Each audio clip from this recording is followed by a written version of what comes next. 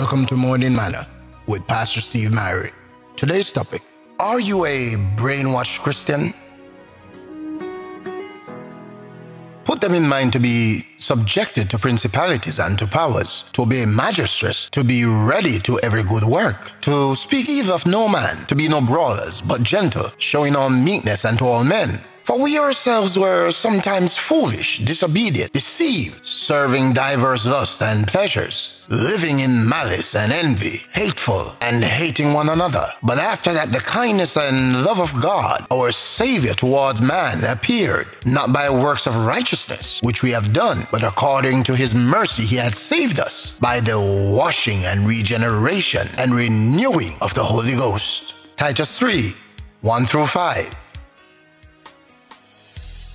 Have you ever been accused or heard of another Christian being accused of being brainwashed? It usually happens when you're trying to make a stand on biblical issues and others don't understand or agree with the change that has taken place in your life.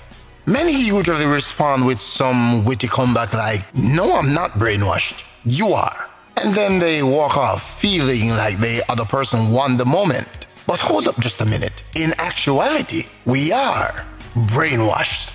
Every time we read the Bible or listen to a preacher preach, our mind is being cleansed from the negative and corrupt influences of the world.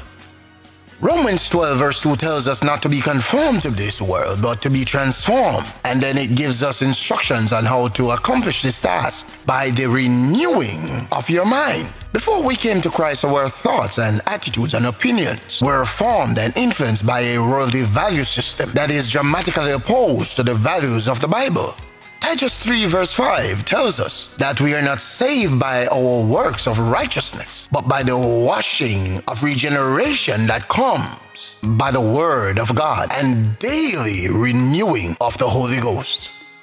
What does it mean to be conformed to this world and being transformed from the world? The word conform literally means to be molded into the same shape. When we conform to the world, we are taking on the shape and the image of the world. To be transformed is to undergo a complete metamorphosis, as a caterpillar transforms into a butterfly. As we grow in God and our opinions become more like His, this means we may have an opinion today that will be much different tomorrow, and when the Word and the Spirit washes us just a little more.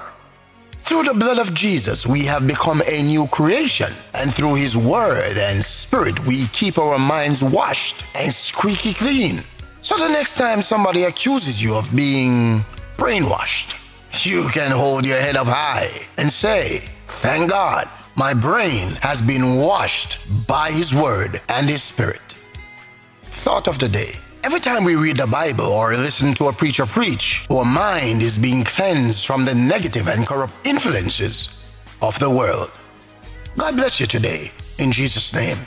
Please remember to like and subscribe to my page on YouTube. Your support is much appreciated. Waymaker, miracle worker, promise keeper, light in the darkness.